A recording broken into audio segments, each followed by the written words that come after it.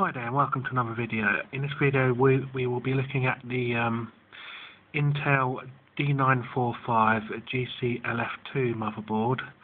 This is a Mini ITX board. Power consumption is around about 6 watts of power, so it's ideal for use if you want to leave your system on all the time for things like running web servers or you're downloading torrents. I've actually built this little system here.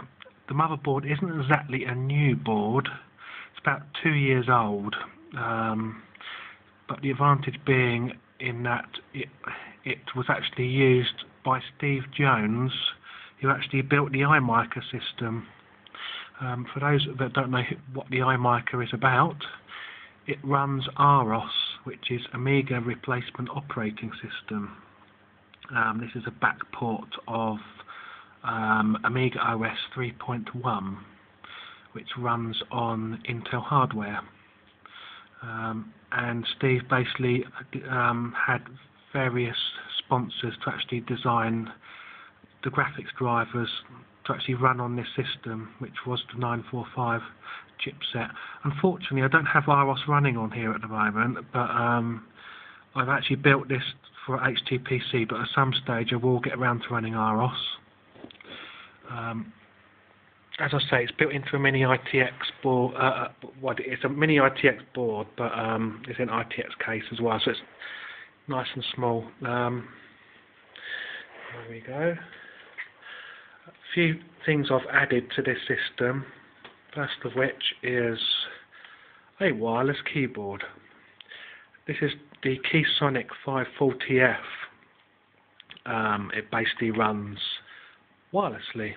You just turn it on and press the pairing button at the back, and that pairs it, and you've got a little radio transmitter over there, so I can just basically sit on the sofa and type away to my heart's content.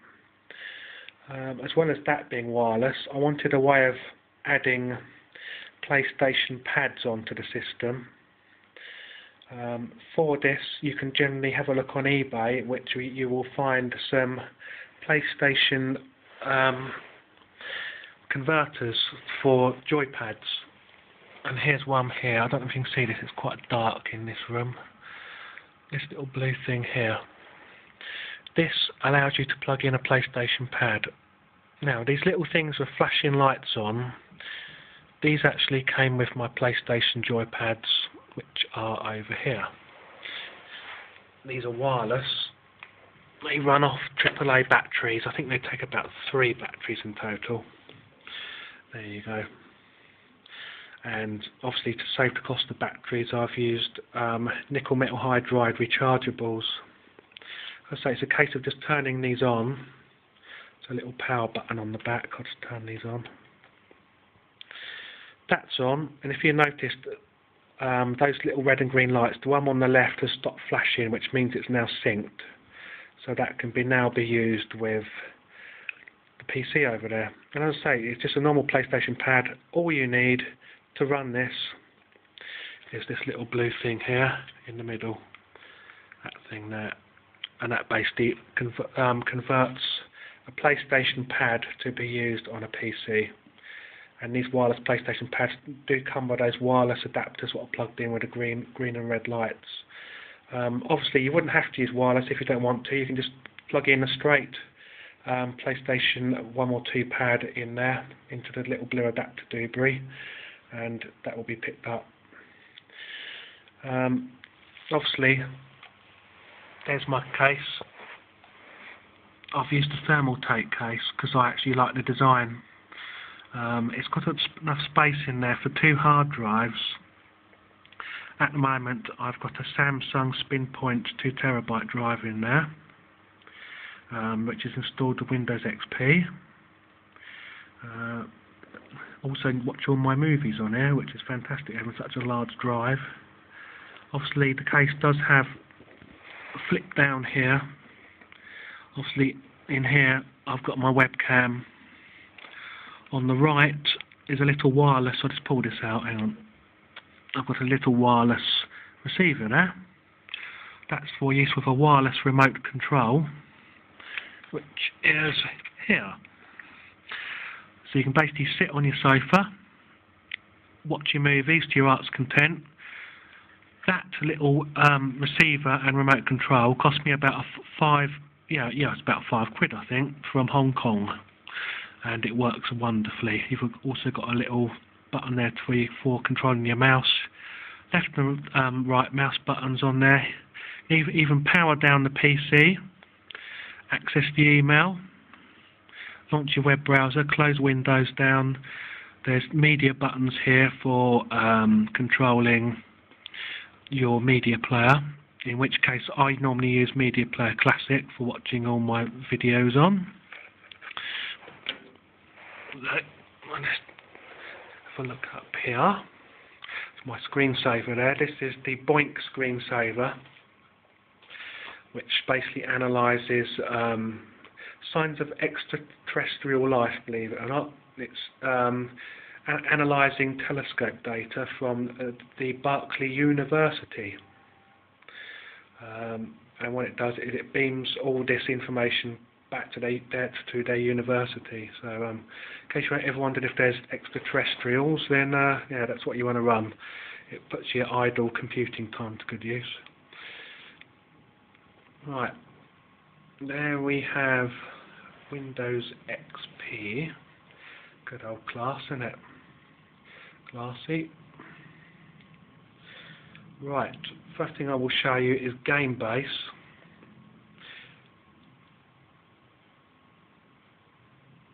Right, I'm going to show you some emulation front ends here. GameBase, we have Amiga Demo Base, GameBase Amiga, GameBase ZX, and GameBase 64. Let's give you a little preview of GameBase Amiga. There's the splash screen. Right. Some of you might have seen my previous video of my arcade machine, and it basically ran the GameBase front end. Obviously on here I've got GameBase again, which is running on my little HTPC down here. There's so many games on here that you could spend all day going through them. It's a bit like MAME, Multiple Arcade Machine Emulator. Let's have a look at Turrican 2.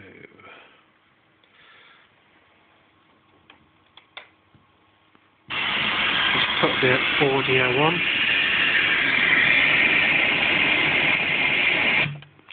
That's the audio on. Right.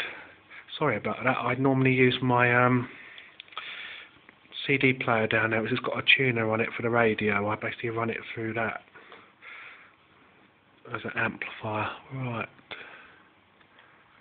Let's double click that.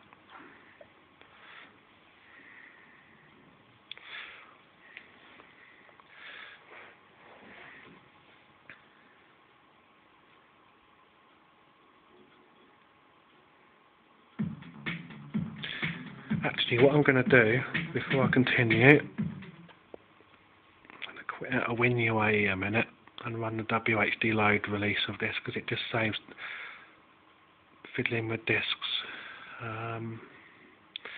Extras, WHD load. Right. Start.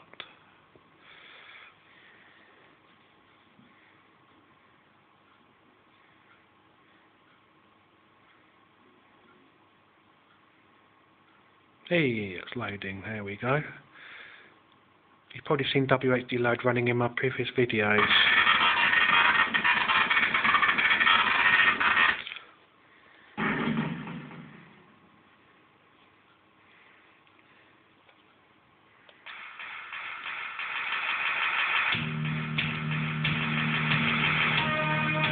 Love the music for this as well. I think it's by Chris Hulsbeck. Using a TFMX sound system, which gave multiple channels on the Amiga.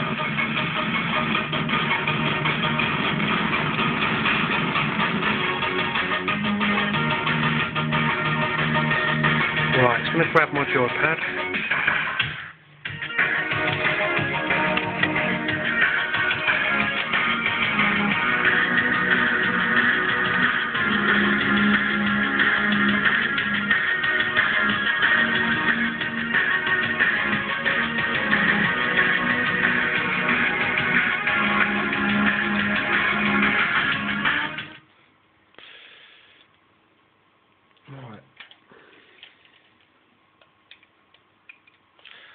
Also got all the wonderful music on here as well to flick through. All your faves tunes.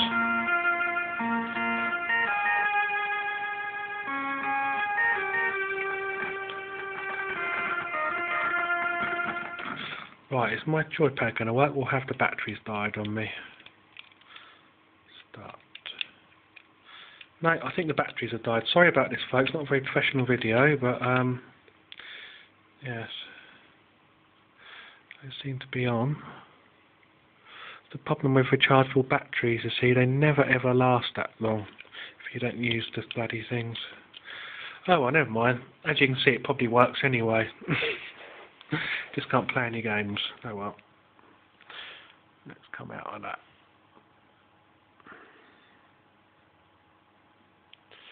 Anyway, that was game base.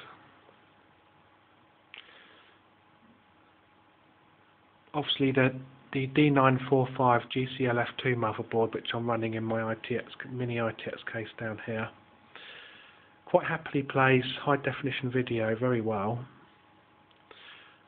We got some classics on here. Let's have a look what we got.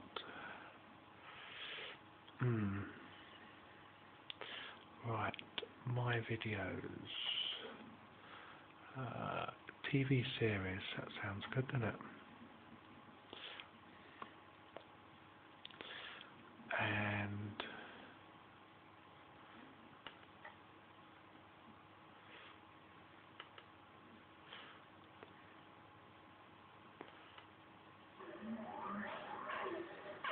Terrahawks, stay on this channel. This is an emergency.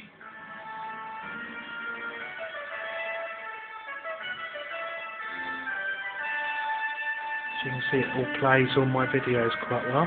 This is via Media Player Classic, good old classic Terrahawks 80 series.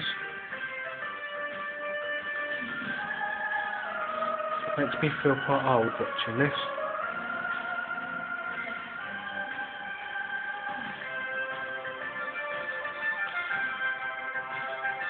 Well, I always used to like the Sergeant Major in this. I don't know if you ever used to watch Dad's Army, but the Sergeant used to do the voice for it.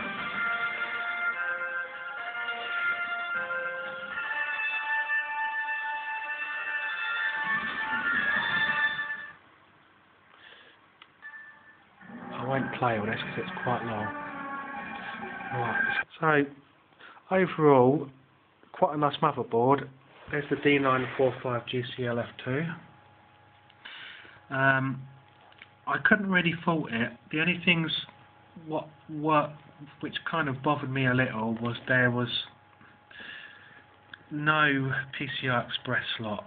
And although that's not a problem for most things, you know, if you want to play demanding games, you really do need a PCI Express graphics card and a slot to actually support it. Whereas this board only has a standard PCI slot for an older PCI graphics card. The North Bridge, the fan on that, as you can see on here, Intel chose quite a poor choice of fan. You can basically fit a Skype mini case fan on there to quieten the noise down. There's two models, one with super video output, one which hasn't got that feature. The board now is, I don't know if it's about 2 years old, but you know there are other alternatives out there. But as I say, I built this for running Amiga Aros, and for that one use is fine. I've only booted off the live CD at the moment. I haven't got around to installing that. But thanks to Steve Jones for the graphics drivers. I hope to have a look at that soon. Okay, thanks again for watching my video, and see you soon.